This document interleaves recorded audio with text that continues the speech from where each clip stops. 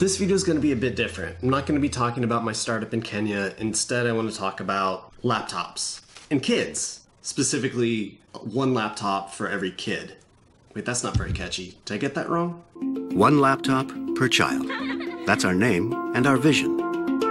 We want to create educational opportunities for the world's poorest children by providing each and every one with a rugged, low-cost, low-power, connected laptop. One laptop per child is like what it sounds. It's giving laptops to kids all around the world. A cheap, rugged, robust laptop that's connected, has education material used for entertainment to really educate kids. Now, it may sound a little odd to give kids laptops when they don't quite have access to healthcare, proper nutrition, good schooling, really any of the basic necessities. But who's going to argue with education? That is, if you equate a laptop to education. And that's a big if. And that's where I want to start. Who's behind this program? How did it start? Why did they get this idea of equating education with laptops? What evidence was there for it? Because after all, one laptop per child was able to get poor governments to spend hundreds of millions of dollars on this program. And when us in the rich world push ideas on poor governments, we have a responsibility to do our due diligence and understand what we're actually advocating. Don't we? My name is Nicholas Negroponte. I'm the founder of the MIT Media Lab, and more recently, I founded something called One Laptop Per Child. Nicholas Negroponte, like you said, founded the Media Lab and One Laptop Per Child. He's been an MIT professor since the late 60s and is very well accomplished in his field. A field that doesn't really seem to have anything to do with educating poor kids around the world. But I'm sure there's some experience there. Maybe there's something from his childhood that really helps him identify with what kids are going through in these poor countries. I came from a very privileged background. I was very lucky. My family was wealthy. Or maybe not. My father believed in one thing, and that was to give us all as much education as we wanted. And he said, if you go to MIT, to which I had been given early admissions, I will pay for every year you're at MIT, in graduate or undergraduate, as much as you want. I will pay for an equal number of years for you to live in Paris. So not only was this guy wealthy enough to have his family fully pay for MIT, but as a bartering tool to get him to go to MIT, they say, we'll let you live in Paris for just as many years. Not exactly the type of guy you can identify with someone from Ethiopia who has to get pulled out of school because they need to go work on the farm. But he's obviously still a brilliant guy. So what was the driving force behind One Laptop Per Child? I'm sure, he had some good reason behind starting this organization. Well, One Laptop Per Child is based on the theories of constructionism. A theory? You have a theory? Okay, I'm sorry, I got a little carried away. I'm really just jealous you got to spend so much time in Paris for free. That sounds lovely. Tell me more. We didn't really teach thinking, we taught subjects, and that we went through school learning particular bodies of knowledge, but we never learned learning itself. And that was the real influence for One Laptop Per Child. Getting kids to learn. That sounds reasonable, because that's really teeing them up for the rest of life, because it's not all about just learning in the classroom, it's learning on the fly, learning just in life. Well, that's awesome. But where do the laptops come in? What's the deal with that? Seymour Papert, who was also at MIT. And Seymour made an observation in 1968 that was very simple, but very profound, and that is that if a child writes a computer program, that child is engaged in the closest approximation we can come to thinking about thinking. He lost me again. Now, I can't even imagine the types of kids that were programming in the 60s, but it reveals a more fundamental flaw with One Laptop Per Child. And it's that he's focusing on a single kernel of truth and then generalizing about the whole population, saying this worked for this group of kids, now it should be done for everyone. That's where it goes wrong. Kids don't program enough, and boy, if there's anything I hope this brings back, it's programming to kids. Okay, so it seems a bit flawed in the foundation, but what about the execution? Like, how are you implementing this program? How are you working with teachers, with the schools to get this going? In the case of a teacher, what we have to do, and we, whether it's One Laptop Per Child as an organization or the in-country parent of the project, is give the teacher enough preparation to have self-confidence enough to let the child show them how to use it. What? Give the teachers enough self-confidence so that the kids can teach them? What's going on here? You're just gonna drop off the laptops and then, hey, there you go?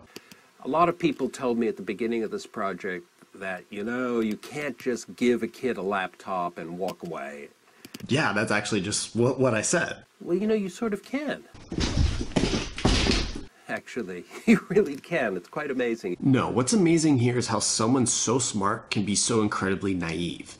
And how is it someone who's a professor, been teaching his whole life, values teachers so little? Obviously, some guided experience is going to, benefit everybody. And Oh, so teachers are valuable now? You just said they're irrelevant. the teachers are very often apprehensive. No wonder they're apprehensive. You just said they lack self-confidence to realize that these kids know more than they do. And then very quickly realize that this is the best teaching they've ever done in their life. This guy is saying everything, but also nothing at the same time. But I want to walk it back a little bit. One of the main reasons why they don't value teachers and they want to just drop off laptops is that training is incredibly expensive. And development is one of the most expensive pieces of any program. And therefore, to keep the price of the laptops low, they just get rid of it completely. And so he seems to be dancing around the answer because he knows his answer sucks. But let's get poor countries to commit hundreds of millions of dollars to this program anyway, right? Educate the kids. Not just $100, it's going to go lower. We promise governments that it'll float lower and lower and lower. This is Negroponte with Kofi Annan, who was the Secretary General of the UN at the time. The price of these laptops is important because Negroponte is not looking to use his own money or get donations for these laptops. My mission is the global side of it, to get the countries to do this either with foreign assistance or directly with their own budget.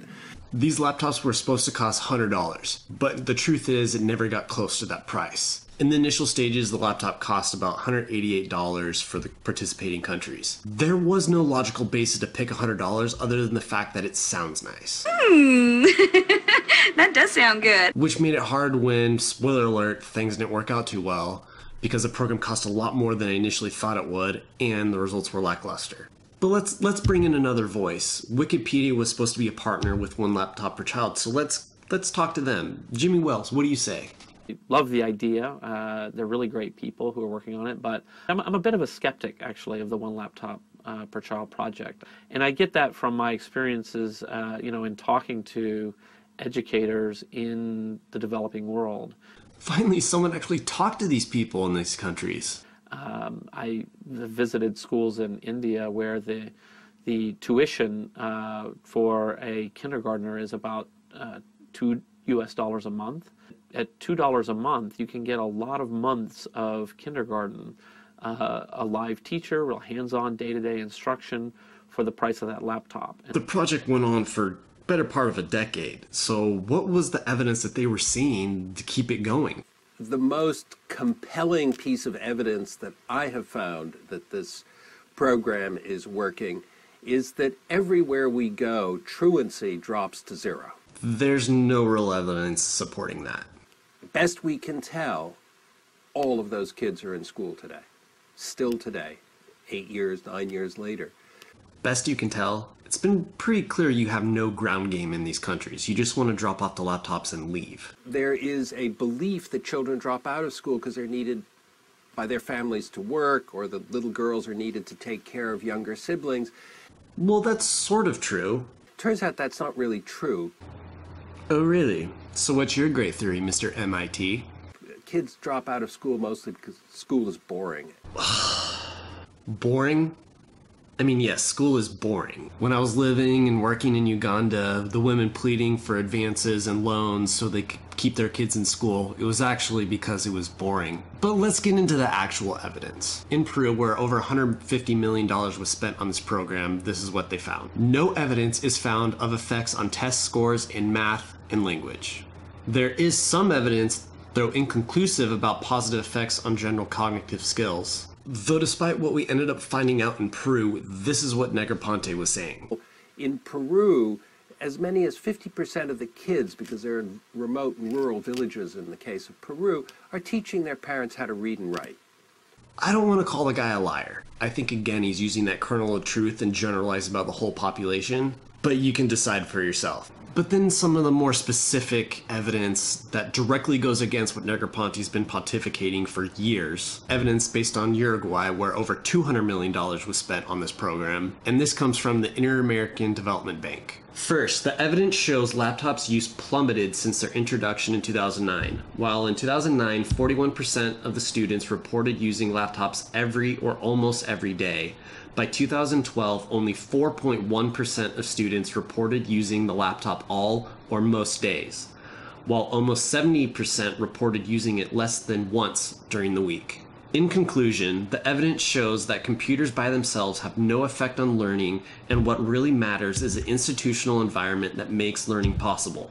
The family, the teacher, the classroom, your peers. Lastly, the former president of the American Development Bank said, "Without a good teacher, there is no learning." It seems odd to be telling that to a professor at MIT. To close things up, I want to show a clip of someone who was mentioned in the very beginning, Seymour Papert. Rationality is a force for the good, and the more people are capable of rational, critical thinking, the better the world will be.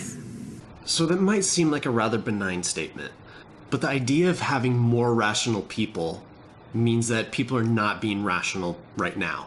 And the fact that we're so smart and educated here in the West, for some reason that gives us license to have this assumption that we know the solutions that these people need. And that's how we can think of these solutions with no evidence and try to get people to put hundreds of millions of dollars behind them. We carry assumptions that we don't check because we're smart. And that's what I see with One Laptop Per Child. Someone who is very benevolent in his intentions, but was so incredibly naive in his assumptions. You know, people will just have to live with that.